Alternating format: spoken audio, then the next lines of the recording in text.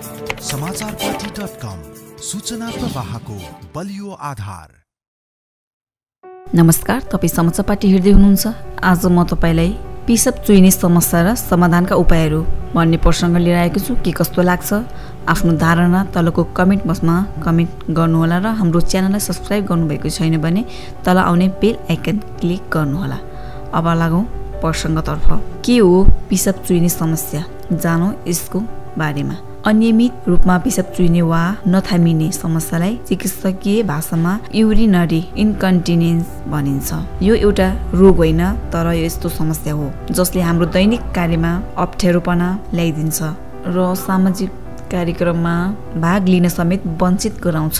विश्वभरि 18 वर्ष र त्यसभन्दा माथि उमेर भएकामा पिसप चुइने समस्या देखिएको पाइन्छ र पुरुषको दाँजोमा महिलामा यो समस्या बढी हुन्छ।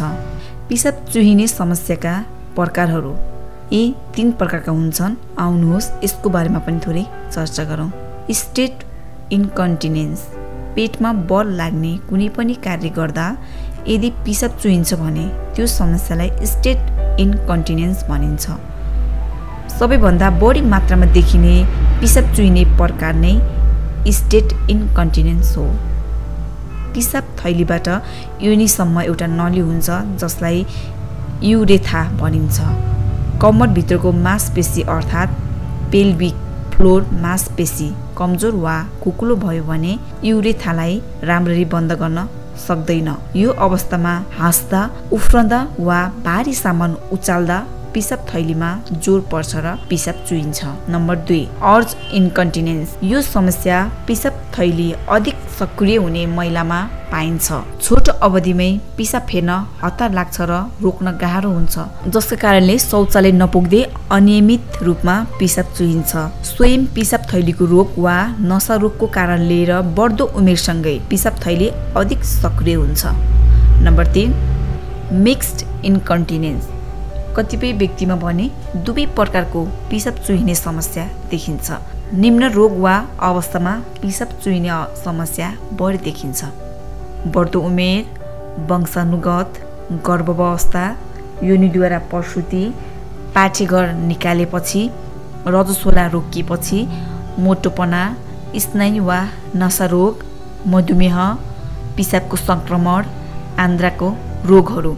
यस्ता कारणले पनि पिसाब चुहिने समस्याहरू बढी मात्रामा देखिने गर्छन्। आउनुहोस् यस्तो समस्याको प्राथमिक उपचारको बारेमा थोरै चर्चा गरौँ। कसरत कमरभित्रको मांसपेशी अर्थात् पेल्भिक फ्लोर मांसपेशीलाई बलियो बनाउनु नै पिसाब चुहिने समस्याको प्राथमिक उपचार हो। पिसाब फेर्दै गर्दा बीचमा रोक्ने, जसबाट बिरामीले आफ्नो पेल्भिक फ्लोर मांसपेशीको खुम्च्याइ पहिचान गर्न सक्छ। एक पटक पहिचान भइसकेपछि बिरामीले सो मांसपेशीलाई कम्तीमा 10 सेकेन्ड खुम्चाइ राख्ने र जोड्ने गर्नुपर्छ। जति धेरै गर्यो त्यति चाँडो यो मांसपेशी बलियो हुँदै जान्छ। बिरामीको अवस्था हेरेर यो कसरत सुतेर, बसेर वा उभिएर जुन आसनमा पनि गर्न सकिन्छ। विद्युतीय तरङ्ग।